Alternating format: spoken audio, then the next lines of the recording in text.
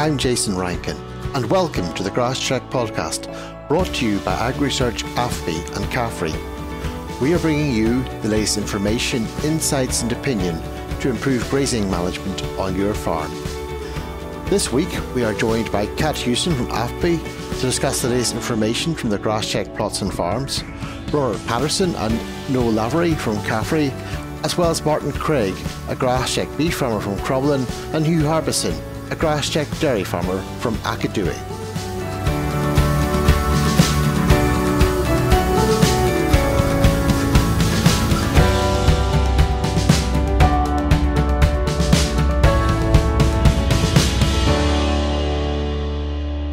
Grass growth has again been a bit of a roller coaster during 2021 with a late spring, a massive peak followed by an early summer drought to what is turning out to be a very mild back end. What is current grass growth like compared to the seasonal norm?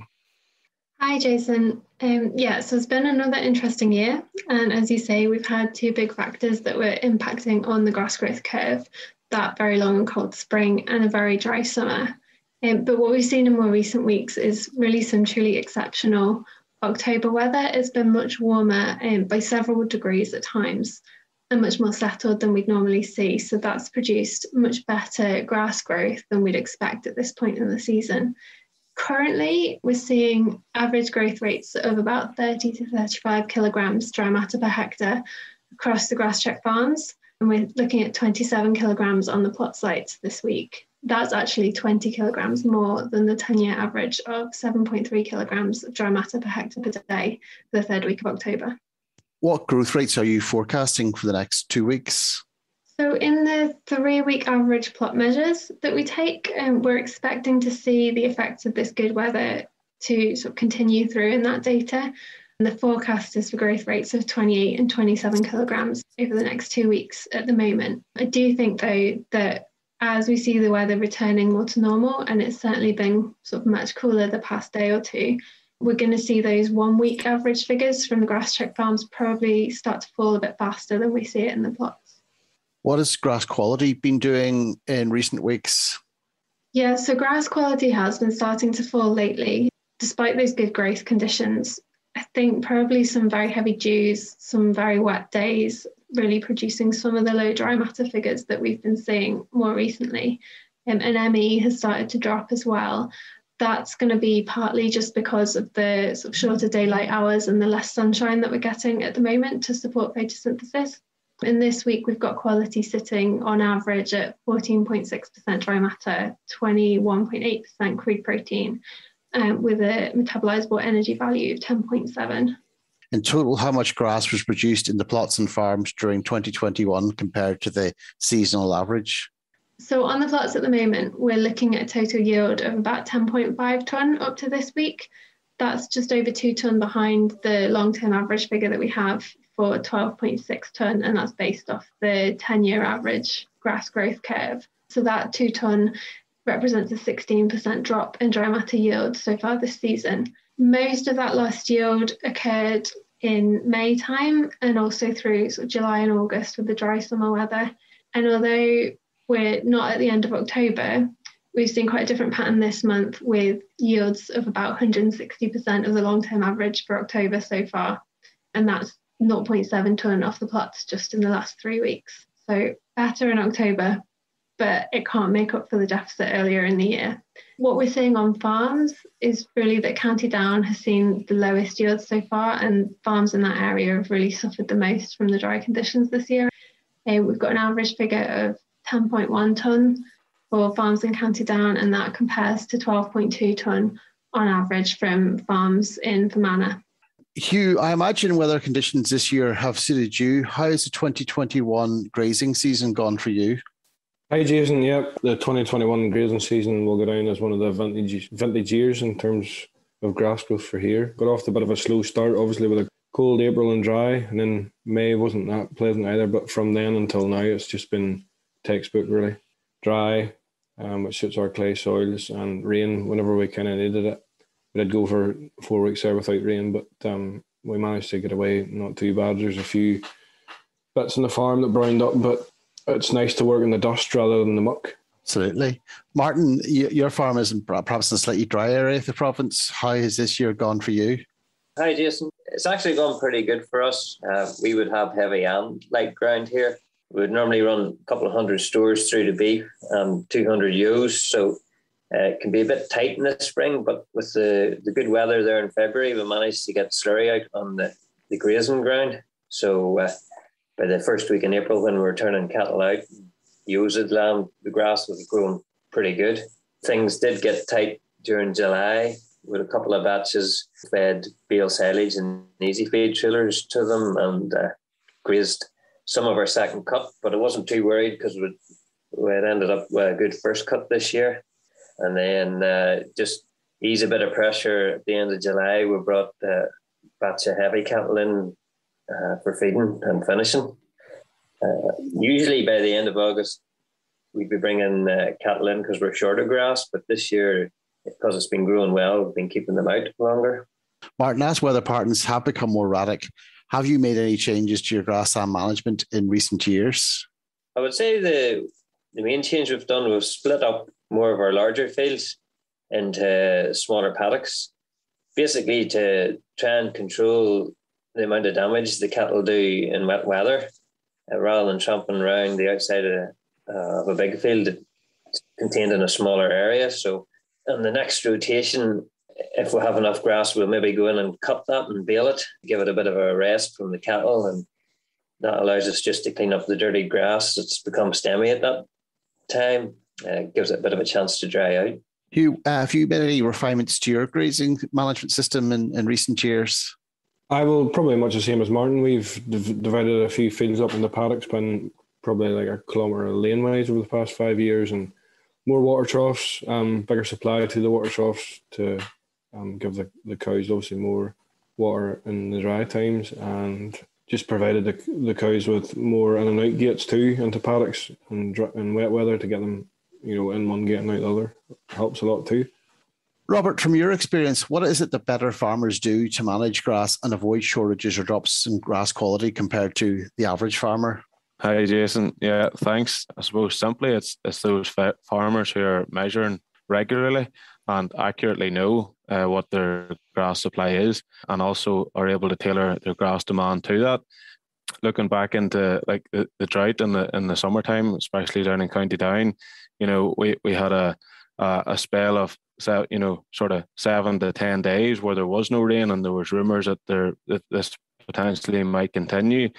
Farmers who were out there and were measuring and knew what was potentially coming up could plan for that, extend the rotation length, start to gradually ease in buffer feeding, increase meal feeding, 2 to 4 kilos of bales, whatever it was. They could implement that gradually. There was no sudden abrupt changes in the cow's diet, and at the end of that, they still had a grass wedge, and they were able to come out of that an awful lot better.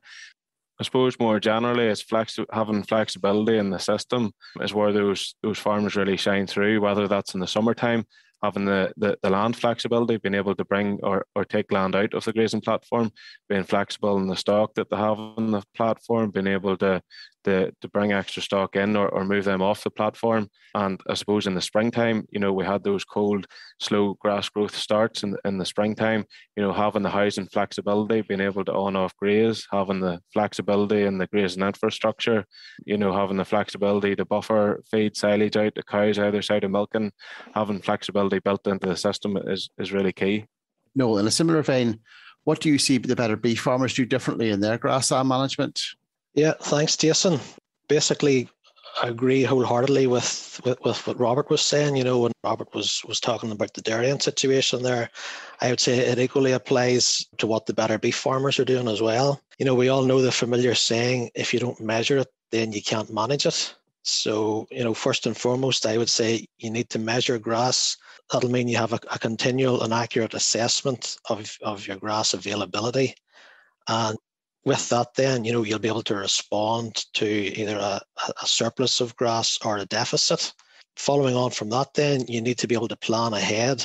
So, what will I do if there is a surplus? For example, will I take out a paddock as round bales with your cut of silage? And the flip side to that then, what will I do if there's a deficit? Will I reduce demand, example, through a bit of supplementary feeding? Or will I increase the supply, for example, bringing in some silage ground into the rotation? So I suppose basically just to sum up, Jason, the two key points for me would be measure grass and be able to plan ahead for the what ifs. Martin, what's the grazing situation on your farm currently? Current cover on the farm's around 2,800. We still have about 70 cattle out. Growth's been good. I think it was 50 kilos of dry matter per hectare last week, although, as Kat said, we're expecting that to go down with the colder nights and just general colder weather during the day. We're grazing down to about 2,200, 2,400 residuals, and then we just use the sheep to follow after the cattle and clean that up. Hugh, what's the grazing situation on your farm at the moment? Yeah, well, the cows are obviously the Milton cows are obviously in full time. They're autumn calving, so they're freshly calved. They come in on Monday. The average farm cover of the farms there is 2,500. We moved 40-year-old heifer calves back onto the farm to try and graze some of the higher covers. But we were very fortunate this year. We calve all our cows outside in September, and they went straight to grass for a month after the calves. So we're fairly well on top of the grass this year. Heavy covers going into the winter time, which is nice, which makes a change over the past few years. So we've some of the paddocks shut off too that we're going to go to in the springtime already. So they're shut off and ready to go for the spring after being cleaned out with dry cows. So things are looking good this year, and hopefully we'll carry out a better quality of the grass through to the springtime. Thanks, Hugh. Robert, given the current conditions, it might be very tempting for farmers to just keep grazing on and on. What are the key steps farmers need to take to set up the grazing platform for the spring? Yeah, thanks, Jason. Obviously, the quality of grass in the springtime is well documented, and really good protein and energy in the grass in the springtime. And not only the benefits for the stock of getting out early in the springtime in terms of milk production or beef or lactating ewes or whatever it is, but also the benefits of the sward and how that'll set that sward up through the rest of the season and getting those covers grazed off and getting light down into the sward. I suppose the grass year really starts in August time, and it's managed in that autumn period to try and set the spring up, which is where your profitability is going to be made or lost. And I suppose this time of year, with two targets, we're trying to extend the grazing rotation into the back end, extend those number of days of grass, but still having that eye on what's going to happen in the springtime. And I suppose maybe ideally starting to work back from what our closing cover really should be. Ideally, the 20th of November should be, your average farm cover should be 2,150 to 2,200 kilos of dry matter per hectare. And ideally, this should be as flat a wage as possible. Covers, really high covers or really low covers aren't ideal. Covers going into the winter over 3,000 kilos, there's going to be a lot of deterioration in that sward over the winter with the cold and wet conditions. You're going to have increased grazing intensity in the springtime per hectare to get that grazed out. It's probably going to be utilised fairly poorly. You're going to risk poaching, and also it's going to take that sward longer to recover in the springtime, potentially creating that deficit going into your second rotation. And equally, low covers, going to suffer over the winter too, and really you're not going to have great trafficability on those covers come the springtime. So ideally, most farms would have traditionally been talking the 1st of October for starting to close up those paddocks going into the final rotation on a 40-day rotation. But as we've seen, growth rates have kept very high this year compared to the 10-year average. And potentially, there's going to have to be flexibility in that final rotation this year. Maybe some of those paddocks grazed from the 1st to the 10th might have to be grazed again to try and get that average farm cover down low enough. The issue with making the 10th of October the start of your final rotation is that potentially you're going around that last rotation and you don't get to the end of it because you have to be realistic. A lot of cows probably aren't going to be out grazing on the 20th of November. So going into that final rotation, targeting grazing those higher covers first. Those covers will need longer to recover, and the regrowth is going to be lower. So it'll give those covers longer to recover before the 20th of November. And it also means that if you're grazing your lighter covers towards the end of your last rotation, worst comes to the worst and you have to abandon your grazing, well, it's not the end of the world and those covers aren't as high going into the winter time. So a balanced approach, and every farm's different. There's going to need to be flexibility, and I would just say keep measuring while your cows are grazing, keep measuring and try and aim for that 2150 to 2200 on the 20th of November. Going into next spring, it looks like fertiliser prices will be increasing quite significantly. What steps can farmers take to make sure they make the best use of what is becoming a very expensive product?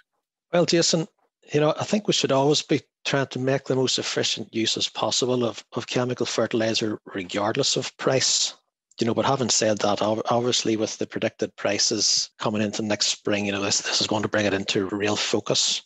There's a number of areas which you can focus on. For example, regular soil testing and correcting soil pH levels by applying lime. That's going to increase the efficiency of your fertilizer use. For example, at a soil pH of 5.5, you're only getting approximately 75% efficiency of your nitrogen use. But this will increase to approximately 90% if you increase the soil pH and bring it up to around 6. Another thing you can do is you should be trying to make the best possible use of the nutrients which you have available on the farm. Spread slurry as early in the growing season as possible to get the best response from the nutrients which are available in the slurry. Another aspect on that subject of slurry spreading is, again, where possible, to use low emission slurry spreading equipment. For example, a dribble bar or a trailing shoe, because this is then going to reduce your losses of nitrogen from slurry during the spreading operation. You should also be then targeting your less productive swards for reseeding. Newly established swards are going to have a better response to fertilizer than the response that you're going to get from older swards. Again, then on the subject of reseeding, you should also consider introducing grass and clover mixes when reseeding, as your grass clover mix is going to have a lower requirement for fertilizer than a grass only mix due to the nitrogen fixing properties within the clover. Something else which is very topical at the minute is possibly to consider introducing multi-species swards into your reseeding plans, as these are also going to have a lower fertilizer requirement.